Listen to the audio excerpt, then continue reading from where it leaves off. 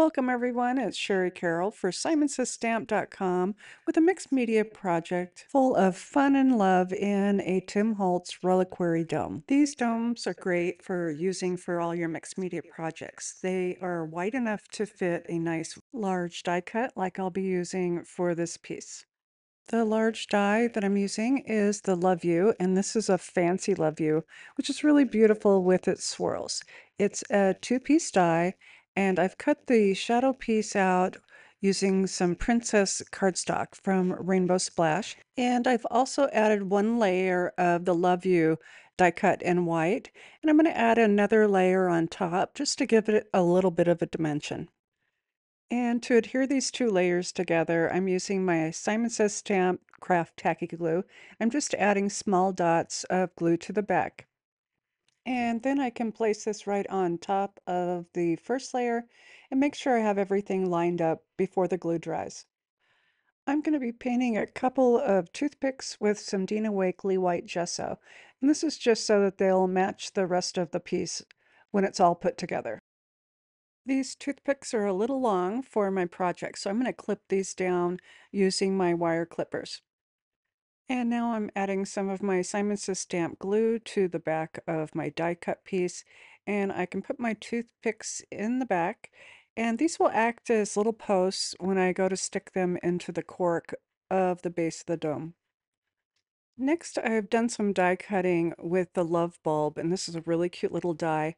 I've put about 4 layers together for the base, and I've also cut one out using the Simon Says Stamp Silver Matte Cardstock. This is a really beautiful silver paper, and this will be the top layer. I'm also going to cut just the heart only from some crimson cardstock. This is by Rainbow Splash, and I'm just going to cut a small square so that I can just cut that heart out by itself. With all my pieces cut, I can now assemble these, and I'm going to glue these onto a piece of vellum from Simon Says Stamp. And once again, to adhere these pieces together, I'm going to use my Simon Says Stamp Craft Tacky Glue and just add a fine bead glue to the back of my stack of bulbs. Before I set this down onto the vellum, I'm going to pat it with a paper towel just to remove some of the larger blobs of glue so they won't squeeze out to the center of the bulb. And then I can place this directly onto the vellum. Next, I'll be adding the red heart to the center of the bulb. And this is really easy and a great reason to have that vellum sitting behind because I can press this right into the inside without it falling through. And then I can add my final layer of the silver piece on top, and I'll set this aside to let it dry. And using my detail scissors, I'm going to just trim around the outside of the bulb so that I have one solid piece. At this point, I'm ready to do some assembly, and I'm just using the tip of my scissors to create a couple holes so my toothpicks can be wedged in there to hold my die cut in place. And now I can place those in and get that set up for the next step. I've got my hot glue gun all hot and ready, and now I'm just adding some hot glue to the base of those toothpicks to make sure that they're sturdy. Next, I'm going to add some hot glue just to the lower left corner of my light bulb, and I'll be placing this directly onto the die cut right above the U on the bottom layer of the word. So once that's cooled, it will look like this, where everything is all together. Okay, I had some leftover stuffing from some gift bags and stuff from Christmas, and I thought this would be perfect to use and recycle for this project. So I've pulled out a manageable amount, and I'm adding some glue gun on top of that cork, and I'm going to make sure I get a little bit inside my die cut. And now I can press the crinkle paper right into that glue. And then I can do the same for the back side. I have another manageable amount.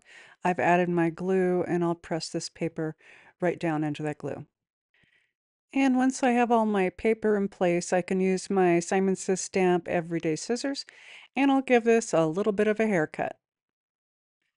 For a fun effect, I am adding some tiny lights, and I've kind of pulled them apart, but I didn't pull them apart all the way. I still have them coiled, So I've added a little bit of hot glue right to the side of the cork, and this is where the thin wire will sit.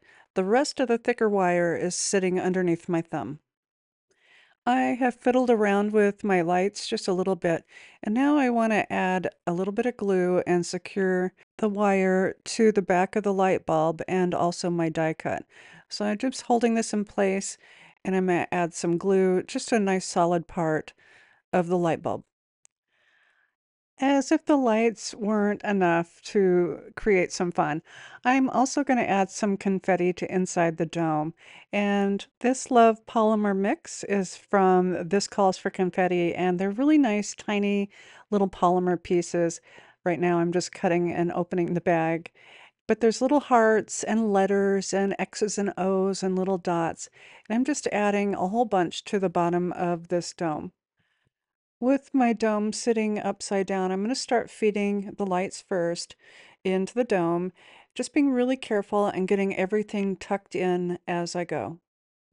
I did add a little bit of hot glue around the bottom and also some ribbon, but here's how my little light up piece looks. I have lots of confetti. You can turn it upside down and forward and back and really mix up those confettis. And you can also turn on the light on and off for an extra glow. I hope you've enjoyed my project. I do have all my supplies listed in the description box below. And as always, thanks so much for watching. Hi there, I'm Heidi, Simon's mama and founder at SimonsSaysStamp.com. Thank you so much for watching our video. If you like what you just saw, be sure to press the thumbs up and subscribe to see more great content.